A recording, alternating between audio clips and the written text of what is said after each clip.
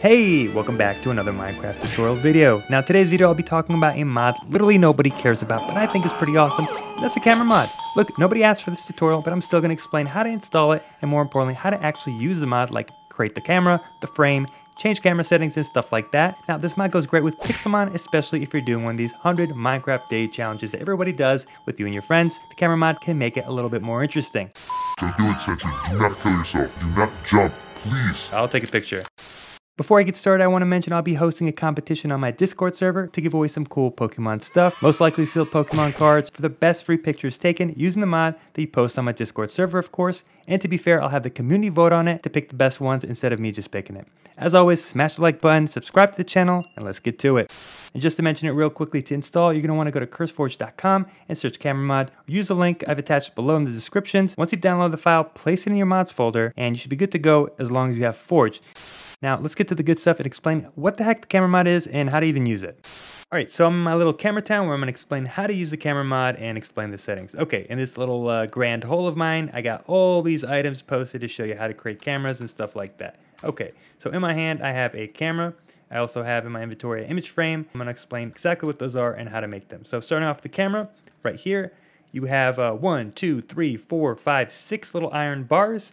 You got this little button. You have some redstone powder and you have a glass panel. Put them in your crafting table just like this and you'll get yourself a camera. The next thing is a frame, and I'll explain what that is in a bit. But to make it you need 1, 2, 3, 4, 5, 6, 7 sticks, string, and some leather. And then finally, the last thing to explain how to make is this photo album. And you're gonna need 1, 2, 3 pieces of paper, string, and some leather, and you're gonna wanna organize it just like this in your crafting table and you will get yourself a album frame. Okay, so let's explain what everything is.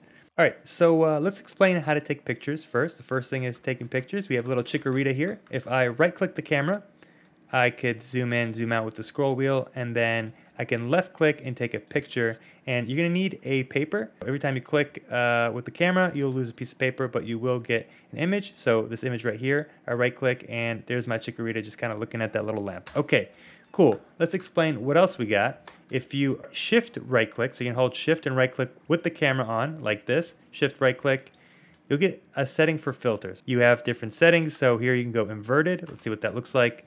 Oh, whoa, that is pretty cool. That's pretty awesome. I'm gonna take a picture right here.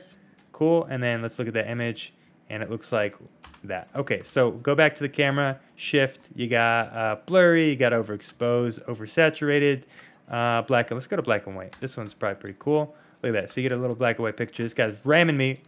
Take a picture of that guy, let's check him out. Okay, cool, so that's pretty cool. Go back to this, shift right click, last one I'm gonna do is oversaturated. What does this look like? And that looks actually pretty awesome. I like that, that's pretty bright and cool. All right, so the next thing I want to explain is how to use a frame. We just took 4 images. So if I place a frame right here, I get one little frame. Okay, and if I place a frame right here, I also get one little frame. Now you can resize your frames. I'm gonna just go ahead and click shift right click, and I'm gonna get a resize frame option. And if I click up, it's gonna make my thing 1 pixel higher, or 1 kind of block higher. And I can go ahead and I can, let's go ahead and shift right click again, because I'm going to actually make it a little bit bigger. I'm going to click left this time, and then actually also right, and you'll see it made it much, much bigger, right? All right, so I'm going to go ahead and take this image of my chikorita and place it in. It'll be very, very large right there. I'll take this image of, I don't even remember, oh, the inverted thing, and it'll be very small, okay? And if you want to change the size after you put the image, you can still do that. You just go ahead and click shift right click, and I'm going to go left here, and you'll see that it made the image slightly larger. And now finally, I'll explain how to use this little photo album right here. So if you go ahead and left click it, it does nothing. If you right click it, you can see through your images, okay? But if you shift right click, I mean, this is kind of how to use the camera mod. You just shift to right click to get into setting modes. If you shift right click, you get this kind of inventory of images. These are all the images in my photo album. And if I add the ones I just took to the very end, you will see they will show up at the very end. Now, I will take this last thing I took with the black and white chikorita, and I'll actually put that at front so you can see that the order actually matters.